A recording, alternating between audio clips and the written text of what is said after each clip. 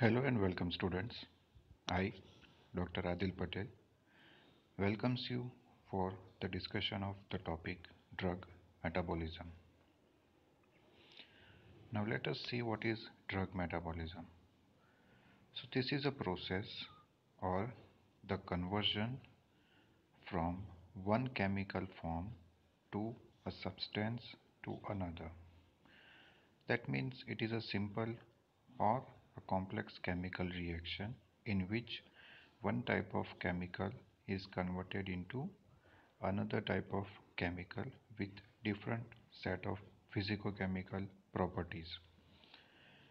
The term metabolism is commonly used probably because the products of drug transformation are called metabolites.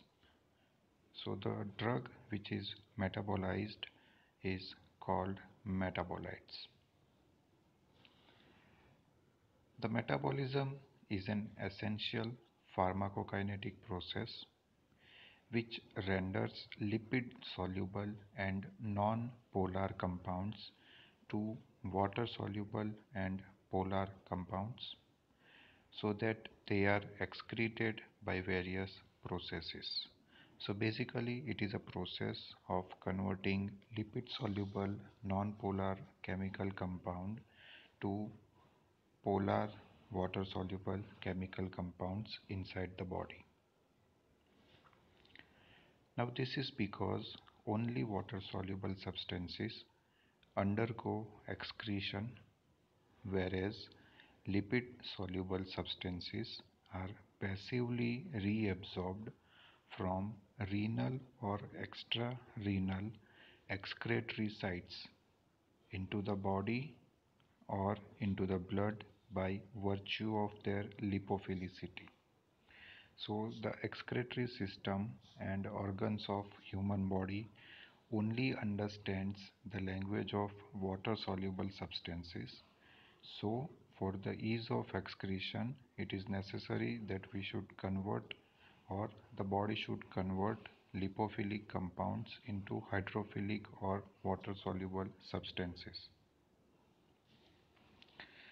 What is biotransformation? So it is a specific term used for chemical transformation of xenobiotics in the body or in living organism. Now what is xenobiotics? So anything which is foreign considered as a xenobiotics for the human body or the living organism. So mostly drugs are entering from outside into the body, so the body will consider it as a foreign material and it can be classified as xenobiotics.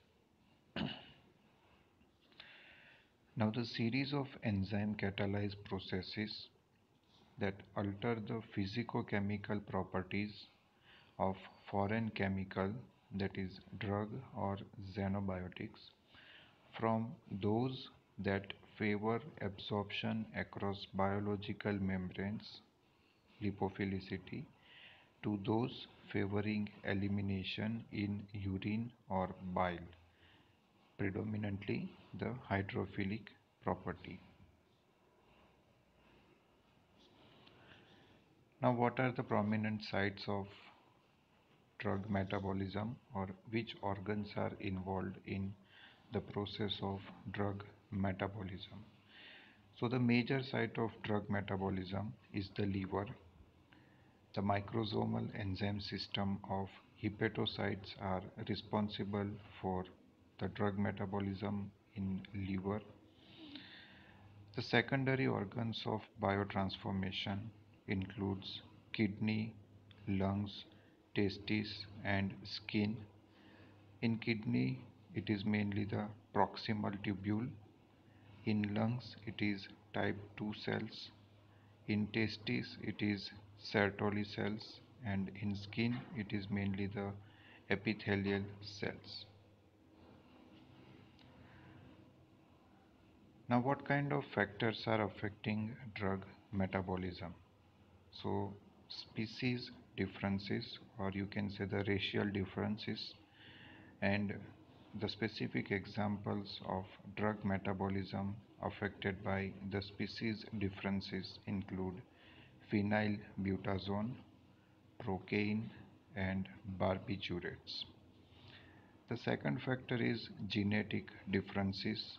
So the variation exists in various species of animals and various races of human beings, and that also affects the drug metabolism. The third factor is the age of animal. So people in fetus, aged person, and the newborn. So these are various categories in which the various types of drug metabolism has been observed. The gender, so the under the influence of sex hormones, the drug metabolism is affected. The next factor is nutrition. So the starvation and malnutrition type of situation is also affecting the drug metabolism. And the last factor is the pathological condition. So if the liver or kidney is affected by some disease or some kind of dysfunction, then it will be reflected in the process of drug metabolism. Now let us try to understand types of biotransformation. So biotransformation is divided into two different types. Phase 1 reaction, that is non-synthetic phase, and the phase 2 reaction, which is the synthetic phase. Now let us see what happens in phase 1 reaction, which is also known as the non-synthetic phase. So in this particular phase 1 reaction, a change in drug molecule takes place, generally results in the introduction of a functional group into molecules or the exposure of new functional groups to molecule. So basically insertion of new functional group takes place in phase 1 biotransformation reaction. Now in phase 1 reaction, small polar functional groups like OH, NH2, SH, COOH, etc. are either added or unmasked if already present on the lipid soluble drug so that the resulting products may undergo phase 2 reaction. So whatever chemical reaction takes place in phase 1 reaction and whatever functional groups are inserted into drug molecule will prepare them for the biotransformation by the phase 2 reaction. If you see the examples of various phase 1 reaction, so these are oxidation, reduction, hydrolysis, and cyclization. Now let us try to understand what is phase 2 reaction, which is also known as the synthetic phase.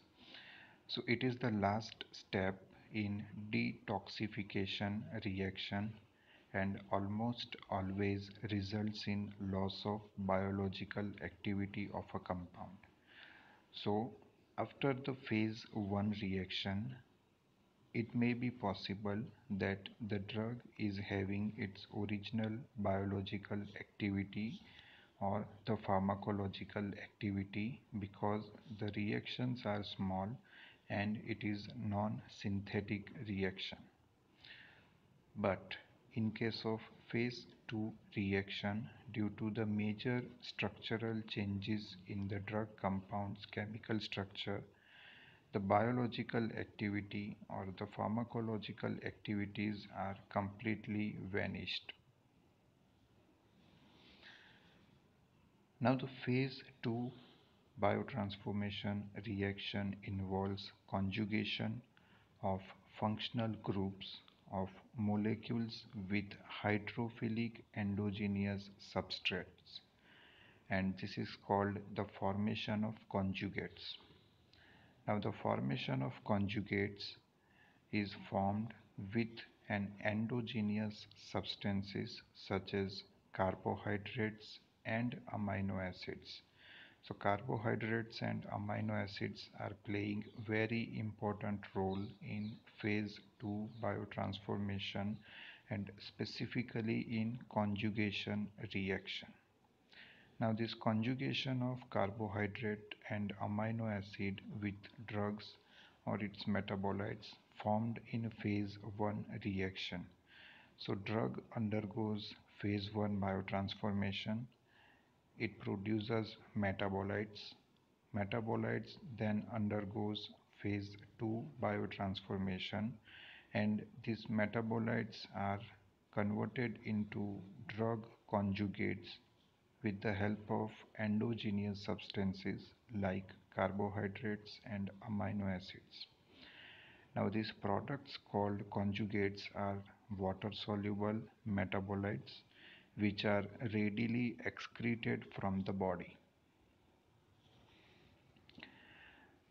What are the examples of phase 2 reactions?